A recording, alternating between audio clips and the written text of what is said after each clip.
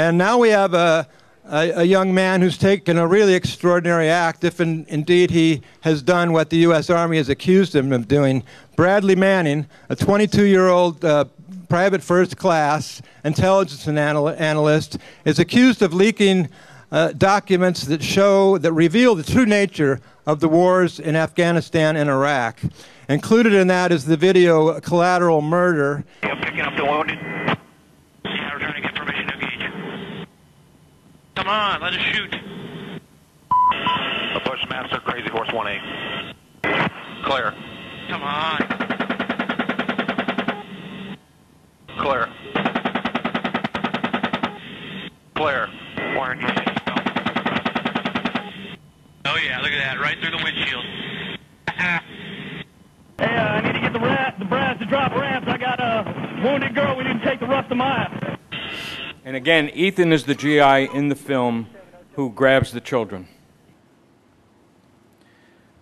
What I saw was a small girl about 4 years of age on the passenger side of the bench seat. She had a severe belly wound and was covered in glass. The glass was in her hair and in her eyes. Next to her, half on the floorboard, with his head resting on the seat, was a boy about 7 years old. He wasn't moving, and from the severe wound to his right head, my first thought was that he was dead.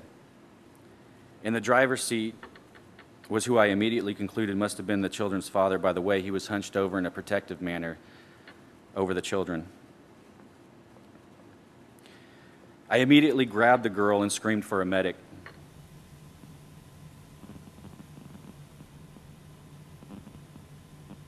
Baghdad Radio, Spiess 02 in flight, free change zone 1. 02, free change cruise zone 1. Bushmaster 6, Hotel 26, over. 20, Commando 89ers active, port arrival 311. 20.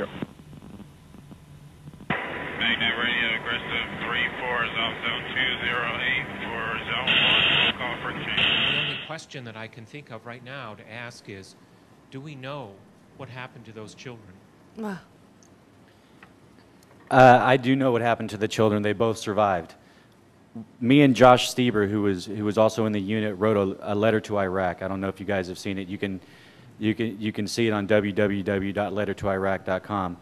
That letter was taken to the mother of the children in Iraq, and she said that she could forgive us. Right now, there was an RPG there. I did not see personally an RPG round, and there was an AK-47. The Apaches were not being fired at. They mistook the journalist camera from around the corner. You can see it's clearly a camera. I mean, an RPG doesn't have a blunt end like that. And yeah, you know, my personal opinion is that they saw cameramen, and this happens in Iraq all the time. The Iraqis will come out with their weapons and be like, hey, look at me, you know, this is for me to protect my house and stuff like that. And kind of like take a picture of me and put me in a newspaper or something like that. These guys had nothing to do with anything that was going on that day. They were standing around doing nothing, and you know, they weren't firing on us. So no, they weren't a part of any insurgency.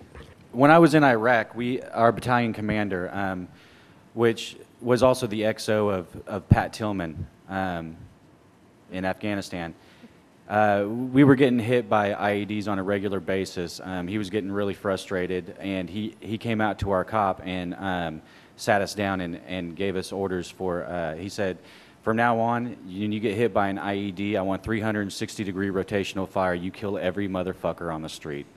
Came out to our COP, he looked at the picture, and this is a beloved friend of ours, who we touched the picture every time we went out. It was a picture of him wearing the helmet, and his wife and his children. And he walked in and he goes, "Oh, look at him with his retard helmet on." This guy had no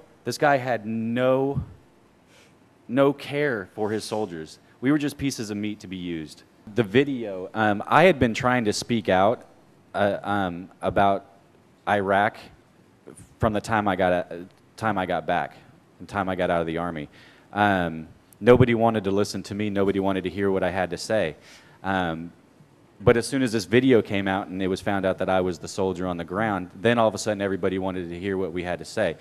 And, you know, I have to think, you know, if Bradley Manning is the man who released the video. I have to thank him for showing America, not just America, but the world, what truly happens in war. And you know, this is a Bradley Manning's a man who obviously couldn't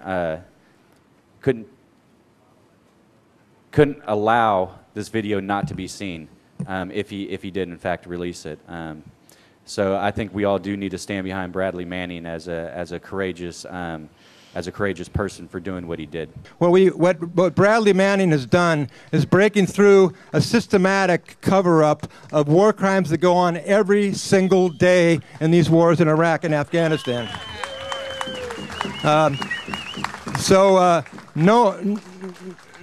No one's in a better position to support GI resistors than veterans, and certainly Veterans for Peace.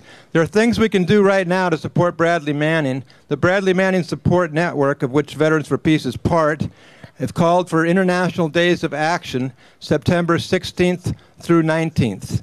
There's lots of things you can do on those days. Up in the Northwest, we are organizing regionally to go to Fort Lewis. We're going to have a Bradley Manning support rally right outside the gates of Fort Lewis. And we're going to show up with the new symbol for the Bradley Manning campaign, our whistles. Let's blow the whistle on war crimes. This is the My Lai massacre. This is the girl running down the road with napalm burns. This is what people in this country need to see. Who lies? Who dies? Who pays? Who profits? Who lies? Who dies? Who pays? Who profits? Who lies? Who dies? Who pays? Who profits? Who lies?